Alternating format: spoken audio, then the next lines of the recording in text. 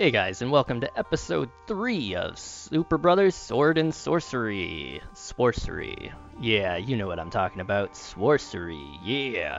So, when last we left off, I believe I had finished all of episode 2. I decided, because episode 2 I had to cut into 2 parts, it took an hour and 8 minutes just to complete episode 2. I decided to cut this into approximately 20-minute segments. So I will be recording for 20 minutes, and then I will cut it, and I will come back to it either the next day or 2 days later, depending on how I feel after work.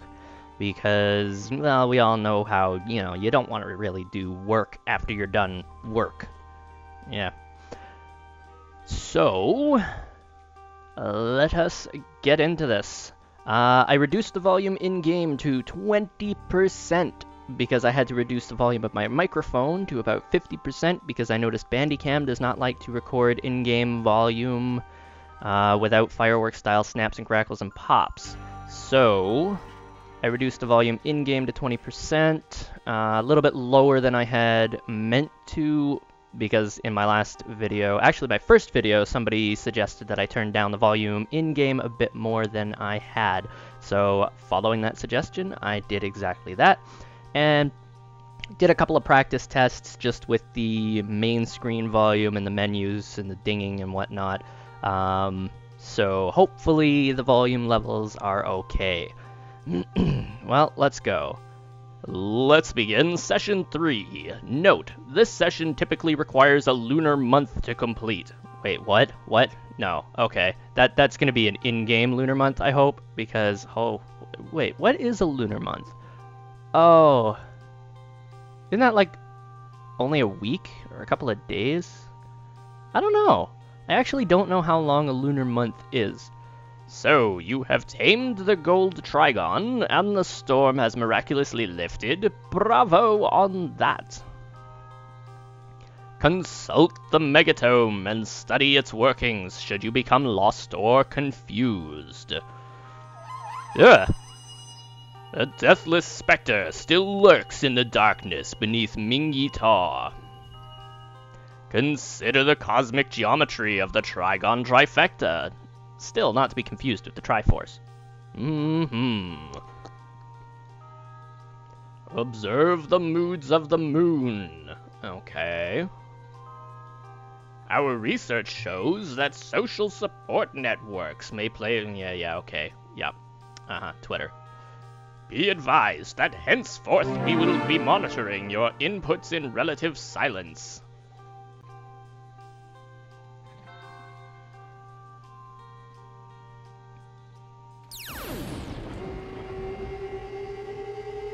Wait, is that a dead horse? That looks like a dead horse. No, that's my body. That is definitely my body. Yep, that is my body. Coughing up blood. Hey, that's a cool way to intro. We groggily awoke from a super deep sleep with no firm recollection of what had happened. We were reminded of the miracle in the meadow and our encounter with the gold trigon. Okay, so that's Logfella and the main character. What new powers had we been granted? I probably messed up a little bit on the voice, but I have a bit of trouble going from day to day doing the same voices over and over again. Logfella was totally floored at how awesome and crazy the fight with the gold trigon sounded from the description we gave him. Logfella wondered about how maybe the gold trigon might be connected to the grim mysteries beyond the Iron Gate in the meadow. Oh, you mean we get to open the gate? Cool. Logfella didn't dig grim mysteries, so he chose to go home and chop wood. Yes, okay, you do that. And take Dogfella with you. I'm tired of him following me around everywhere. It's a little disconcerting. Okay, so... Oh, yeah, it's doing that because my health is low, isn't it? Where's... Oh, whoa. Hello. Okay, so the Trigon Trifecta is going to open the gate. Let us take a look at that. We spied a gold Trigon thingamajig above the Iron Gate. Maybe it would react to our Song of Sworcery. Perhaps. Where's my menu? There it is. Okay, nothing new in the tome. Dark Moon in 1 day. Oh dear. Yeah, my health is at 1. Well, let us sing a Song of Sworcery.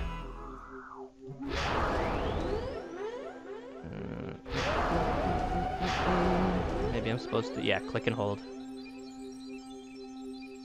And just click and hold? Am I supposed to do something else? Does it have anything to do? Am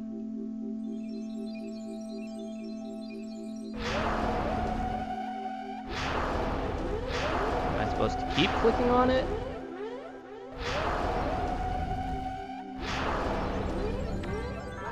Oh. Oh, okay. I didn't even notice the gate going up. Well, through the door we go. Hey, maybe these mushrooms restore my... Whoa, that is a big record.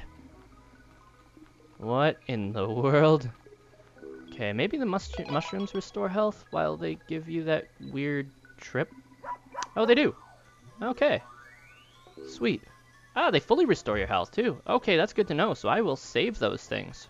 Stop wasting them trying to figure out puzzles, because apparently I don't need them for the... Why is Dogfella following me?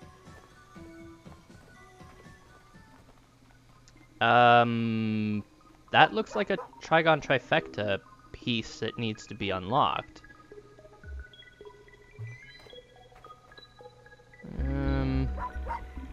Beyond the cavernous cave in the meadow, we came upon a secluded grove with a collection of strange stone structures. Was this the Trigon Grove? As we stood beside the first stone structure, we thought of the gold Trigon, and we felt our swords stir. Okay, so I pull out my sword, and I attack it. Like a bouse. Like a bouse. Okay. Now I gotta come over here and investigate this gravestone. Okay, yeah. I see. And then once we get all 3 of the Trigon Trifecta, I'm assuming we're gonna step on that pedestal and we're gonna get teleported to a faraway land, a place where monsters rule. Whoa, hello! In the Trigon Grove, beyond the cavernous cave in the meadow, we approached a solitary grave, and we met a glowing ghost dude. The glowing ghost dude in the Trigon Grove totally freaked us out at first, to be honest. He recognized our Scythian garb, and he saw that we carried the megatome. He wondered if we understood the esoteric markings inside. In a whisper, he spoke the name of the deathless spectre we had awoken in the darkness beneath Mingi-Tar, the Gogolithic Mass. Gogolithic. Okay. We knew the dreadful name from the old stories, and we felt our blood run cold. Up until now, I had the feeling that the Gogolithic Mass saw you as a bit of a tourist. Now that you've learned the Song of Sworcery and tamed the gold Trigon, you will find your every step is haunted. We couldn't tell if the glowing ghost dude was cheering us on or psyching us out, or what.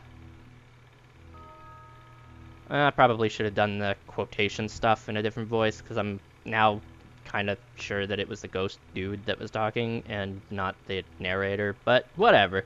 We'll roll with it.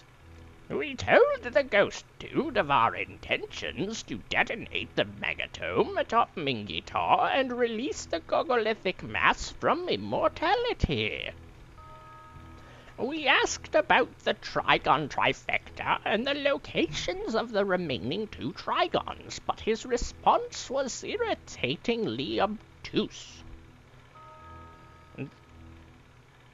Yeah, I'll do it in a different voice. The remaining 2 Trigons exist only in the dreams of the mountain folk. Okay, so we gotta go into the dreams of Logfella and Girl, or we actually have to go into the dream of Dogfella as well. Locating the remaining 2 Trigons is not so much a question of where it is as when and how. The glowing ghost dude sure did talk a lot of unhelpful nonsense. Okay, so I guess I gotta go back and talk to... Whoa, wait, what was that sound? What was that sound? What was that sound? Okay, maybe that was just the glowing ghost dude disappearing. Alright, let us continue on. Does the book have anything to say about what the glowing ghost dude was thinking? Oh, maybe it has something that Dogfella was thinking. No, it has Logfella and Girl. Golden Skyward Beam. Okay. Yeah, cool. Okay. And Girl. Okay, apparently we disappeared for days. We were out cold for days. Have I lost a point of health permanently? I seem to remember I had five little health stars in the last episode, and now I've only got 4.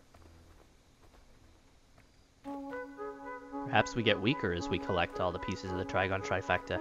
Is this going to be one of those not-so-happy endings, kind of like Shout of the Colossus, with the main character who ends up being sucked into that vortex and then kind of turned into a baby? He didn't really get turned into a baby, it's just the girl that he resurrected ended up giving birth to a demon spawn that was like part him and part the god, I think. I don't know. I haven't really read too much into the story of Shadow of the Colossus since I beat Shadow of the Colossus. Oh, they're both outside. Cool. But I probably should. I mean, oh, what I would do if they would release Ico on the PC, because I don't have like $300 to spend or $250 to spend on a PS3 just so I can play Ico. I've heard really good things about it though. The dark-haired girl sat on a stone beside where the woodsman chopped wood. We asked her about the secrets of the Trigon Grove and the peculiar dreams of the mountain folk of the Caucasus. She told us about how the dreams of her people had held many mysteries and how they reflected the moods of the moon in strange ways. The girl told us to sit by the hearth in the stone hut at any time, either to go dream-walking or to gather our strength. We kinda got the feeling that the remaining 2 Trigons might be lost in dreams or something like that. Okay, cool. So I didn't have to waste that mushroom getting my health back. I could have just gone into the hut and rested. Well, I should have figured that one out, since it is an RPG. Go rest and get your health back on all that jazz. The woodsman known as Logfella had returned to his wood chopping, and he seemed to really be digging it. As opposed to being not super jazzed about leading us around the mountains. Yeah, okay. Well, I guess I can accept that. Logfella had seen the skyward beam in the sky behind the meadow, and so we asked him about the secrets of the Trigon Grove. He spoke of an old story that his people typically told their children to freak them out. Oh cool, an old wives' tale. Logfella spoke of a posse from Scythia who had come seeking the Trigon Trifecta in these forgotten mountains many moons ago. The posse had learned to seek sylvan sprites and send them all skyward, and then they had sought a location to enact a miracle. The posse had hoped to activate the 3 skyward beams in the Trigon Grove, but they had no idea when or where the Trigons were. When they were. Oh cool, time travel! Huzzah!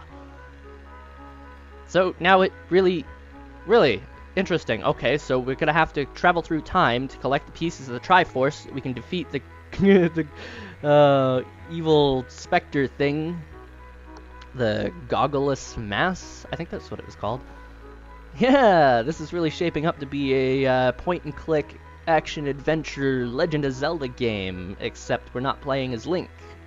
And we don't have pointy hair or a very green outfit, it's more of a brown outfit. The posse wandered aimlessly for a long time on the old road to Mingitar. Eventually they grew weary, and so they stopped. Then the posse was suddenly killed by a deathless spectre by the side of the old road, where a handful of graves remain to this day. Well, that's sudden. We told Rogfella that it was a nice story, but actually it didn't freak us out all that much. Well, no, considering we've already encountered the Deathless Spectre, and it didn't kill us. Yet. You don't really have much to say either, That's cool. Huh. We can, why don't we just enjoy the call? Okay.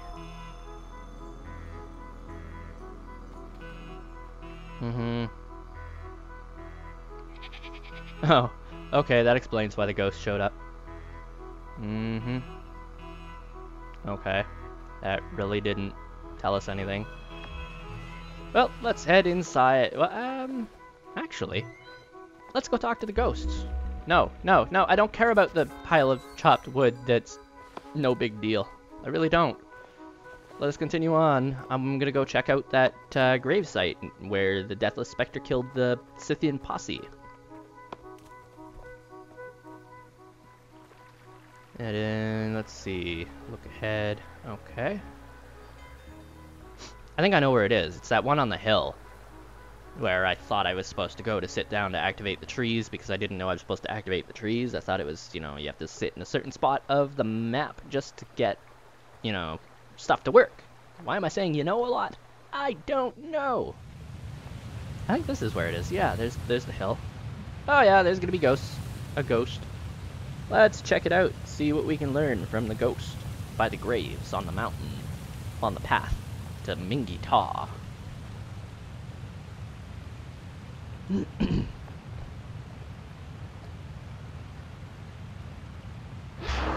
Oh, sup!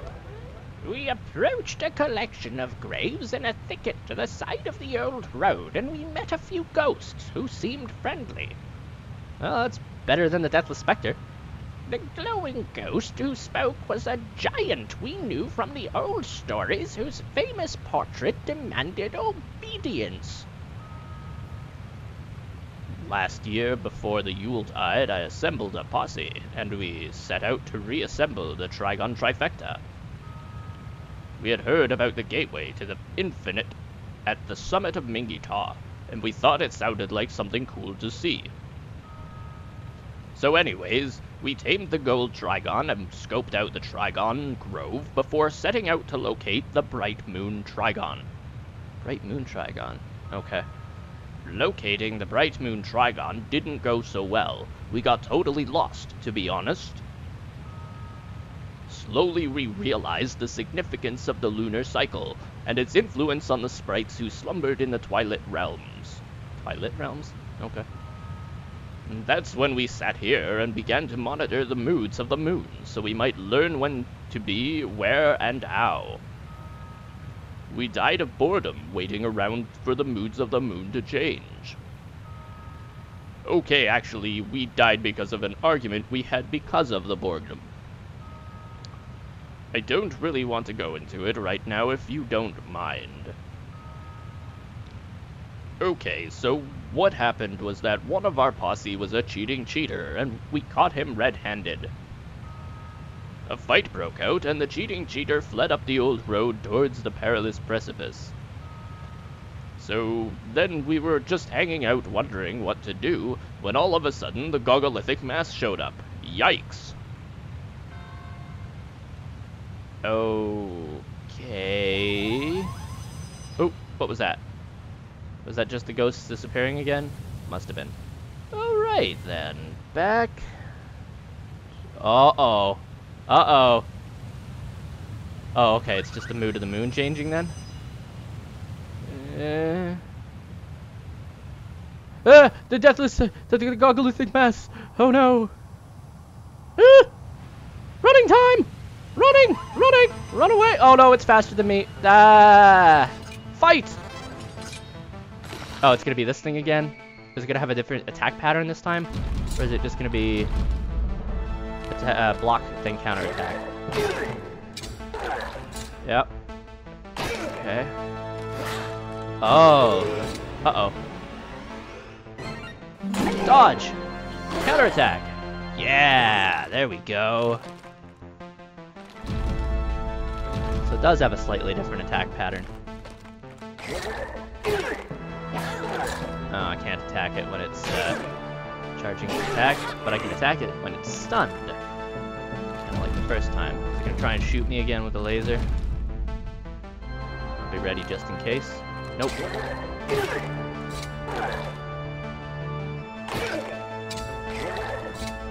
Three attacks, and then I can hit it a couple of times. Yeah, take that. Why am I afraid of this thing? It just keeps getting its ass beat down. I mean, it is kind of creepy, but that's about it. Why are we zoomed in so far? Oh, hey, cool, I can zoom in and out. I didn't actually know that. I don't think it's going to make a huge difference as to what ends up happening, but it is good to know, because that was just a little too close to the background for me. I like being able to see more of what's going on.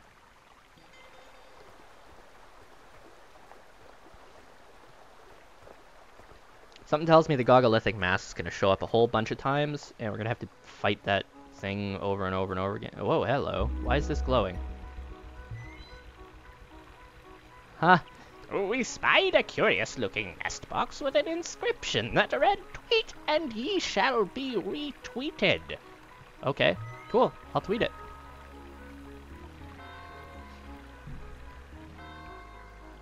It's kind of cute. I wonder what the retweet's gonna be. Let's see. Well, I think now that I've defeated the gogglithic mass again, this is as good a place as any to cut it, because we're coming up on about 25 minutes, and any longer, and I think it's going to be just a bit too long. So, thanks for watching, guys. I hope you enjoyed. I hope it did a better job of the narration, made things a little more entertaining, and hopefully the background music and audio is not too loud compared to my mic volume. Hopefully everything is balanced out. Hope it is. Next video should be up in a couple of days, either tomorrow. I work tomorrow, so probably not tomorrow, but I would say Friday's probably a good bet. Feel free to comment below, let me know what you think. Rate and subscribe. And I will see you guys next time. Thank you for watching. Let's end her out.